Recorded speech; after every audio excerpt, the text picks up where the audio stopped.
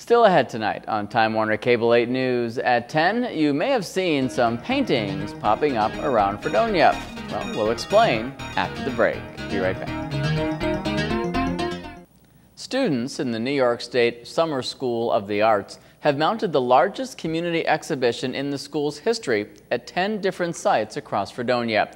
The program is funded by the state and other donors, which is crucial to faculty members in wake of art program funding.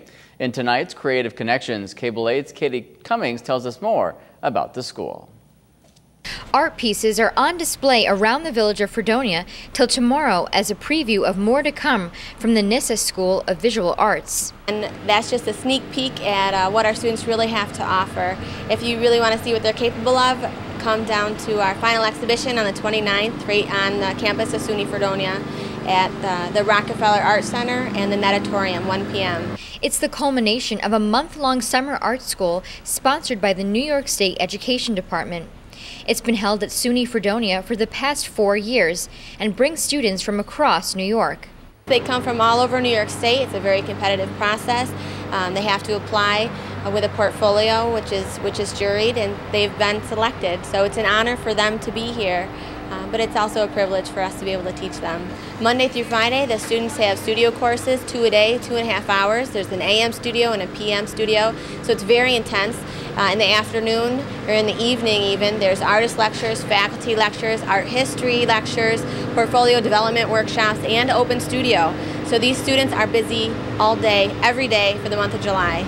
The students range in age from 14 to 18.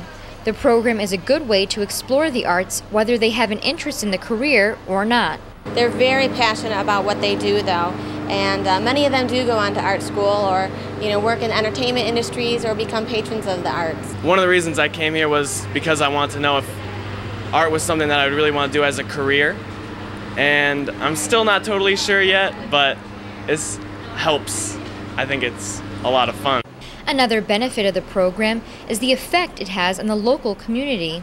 The students are utilizing the campus facilities while the main student body is on break, and they are also visiting local businesses. Oh, the village has been very generous to us. They're very welcoming and accepting.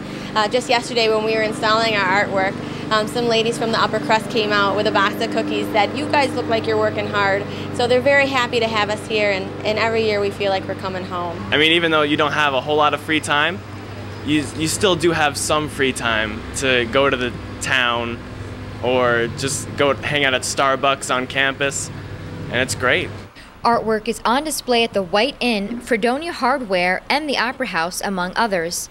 Once again, the final exhibition will be July 29th at 1 p.m. at the SUNY Fredonia campus. With your Creative Connections, I'm Katie Cummings.